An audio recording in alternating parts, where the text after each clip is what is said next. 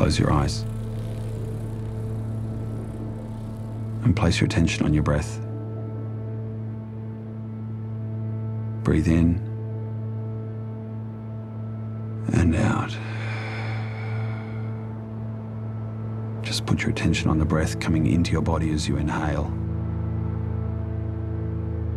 It's clear.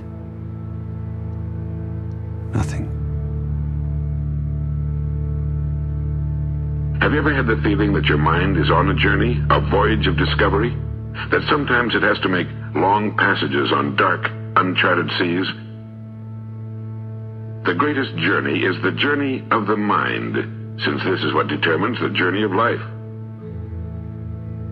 A man cannot directly choose his circumstances, but he can choose his thoughts, and so indirectly, yet surely, shape his circumstances.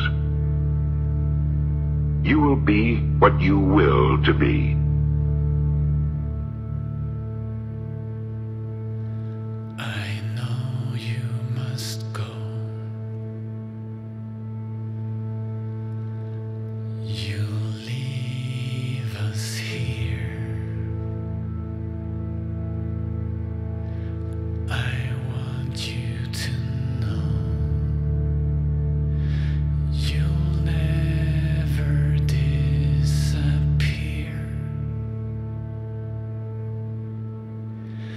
You'll carry your way. Your growing pain. I know you won't break. You'll meet us here again. You'll walk with your fears. You cannot stay. I want you to know you'll always find your way. Hey, can you still fight? What? What kind of question is that? You changed. You stopped being you. You let people stick a finger in your face and tell you you're no good. And when things got hard, you started looking for something to blame, like a big shadow. Let me tell you something you already know. The world ain't all sunshine and rainbows. It's a very mean and nasty place, and I don't care how tough you are, it will beat you to your knees and keep you there permanently if you let it. You, me, or nobody is gonna hit as hard as life. But it ain't about how hard you hit. It's about how hard you can get hit and keep moving forward. How much you can take and keep moving forward. That's how winning is done. Now, if you know what you're worth, now go out and get what you're worth. But you gotta be willing to take the hits and not pointing fingers saying you ain't where you wanna be because of him or her or anybody. Cowards do that, and that ain't you. You're better than that. Through end of life, You just love to wallow in your own ridiculous suffering. the sleepless despair, and silence of the night. Don't you think you've blamed yourself enough already for not being perfect? The hours of guilt.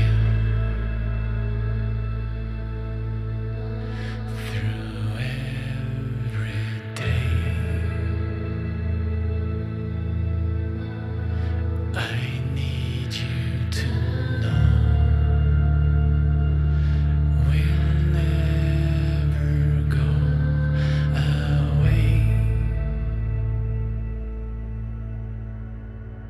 It was through my fear that I pushed forward to meet my ultimate potential. I understood my power, and in the larger scheme, I knew the part I had to play.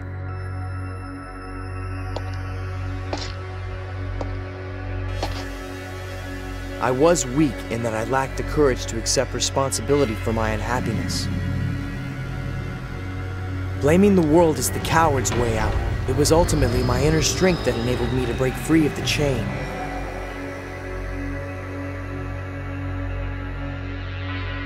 You don't get in life what you want, you get in life what you are.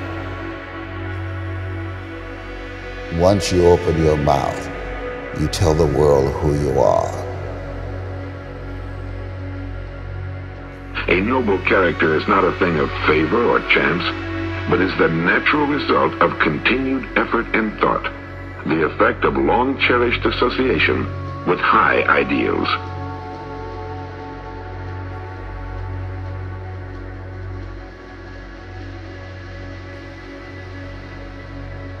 They fear us. They fear us because they know our reputation, that we never give up, and we never can.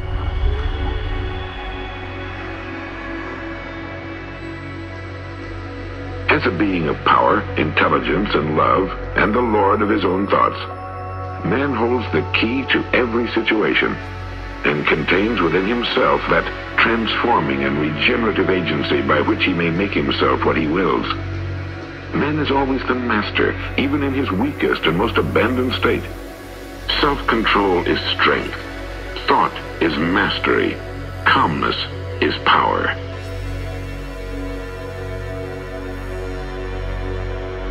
When he begins to reflect upon his condition and to search diligently for the law upon which his being is established, he then becomes the wise master, directing his energies with intelligence and fashioning his thoughts to fruitful issues. Such is the conscious master, and man can only thus become by discovering within himself the laws of thought. Only by much searching and mining are gold and diamonds obtained, and man can find every truth connected with his being if he will dig deep into the mine of his soul.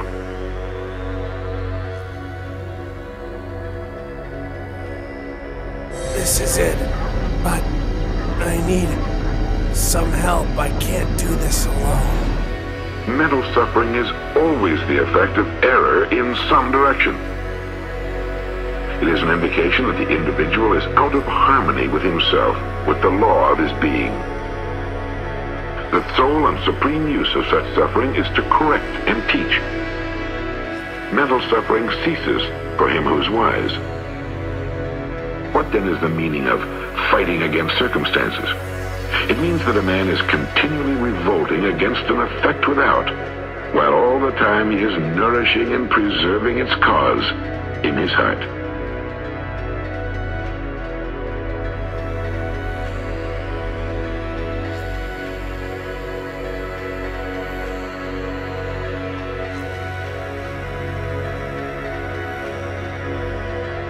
Men are anxious to improve their circumstances, but are unwilling to improve themselves.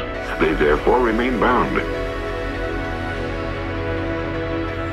The man who does not shrink from self-sacrifice can never fail to accomplish the object upon which his heart is set. Act is the blossom of thought, and joy and suffering are its fruits.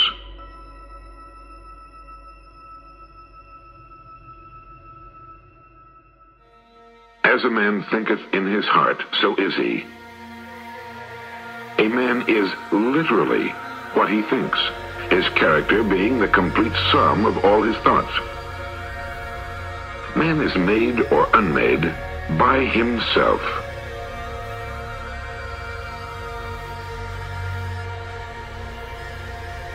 In the armory of thought he forges the weapons by which he destroys himself. He also fashions the tools with which he builds for himself heavenly mansions of joy and strength and peace. By the right choice and true application of thought, man ascends toward divine perfection. By the abuse and wrong application of thought, he descends below the level of the beast. There is some unfinished business I have to attend to.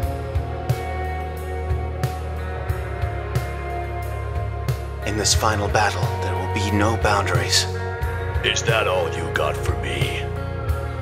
As an evolving being, man is where he is that he may learn, that he may grow, and as he learns the lesson which any circumstance contains for him, it passes away and gives place to other circumstances.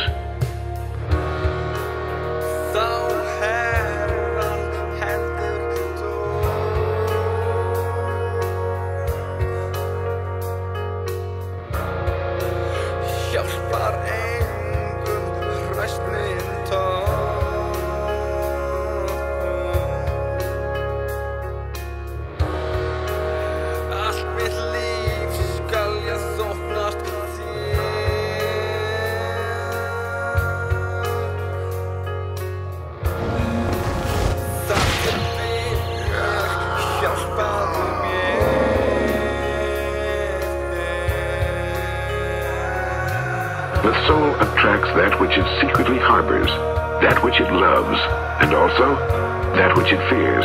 Men do not attract that which they say they want, but that which they are. The divinity that shapes our ends is in ourselves. It is our very self.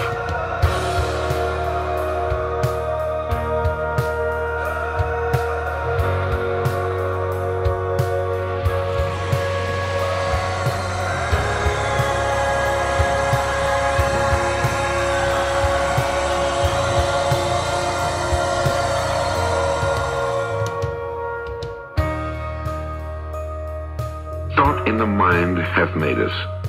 What we are by thought was wrought and built.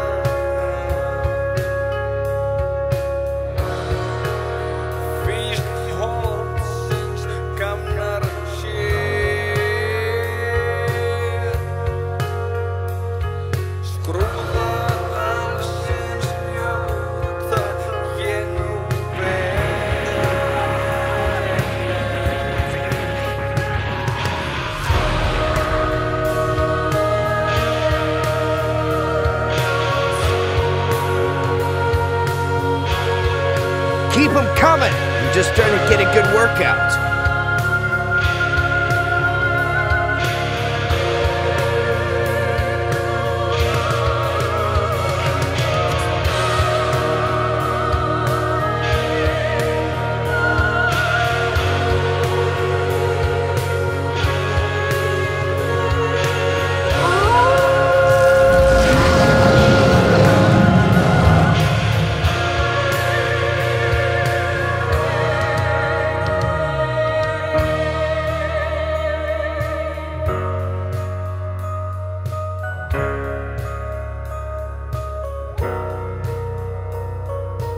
Man is the master of thought, the molder of character, and the maker and shaper of condition, environment, and destiny.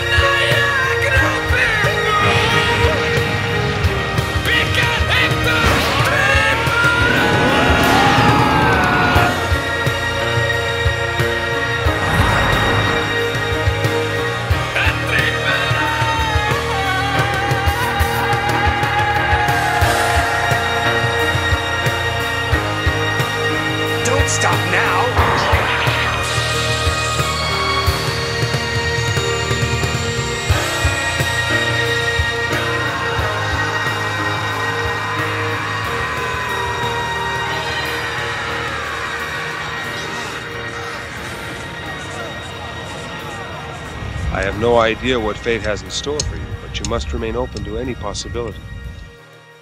Mind is the master power that molds and makes, and man is mind, and evermore he takes the tool of thought, and shaping what he wills, brings forth 1,000 joys, 1,000 ills. He thinks in secret, and it comes to pass environment is but his looking glass.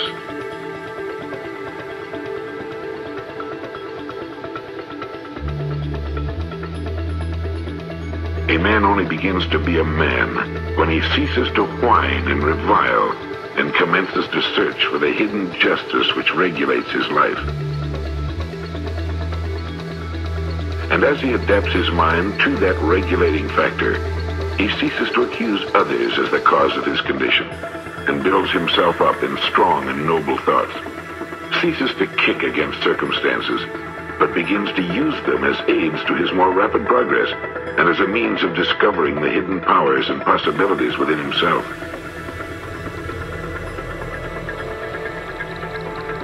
Law, not confusion, is the dominating principle in the universe.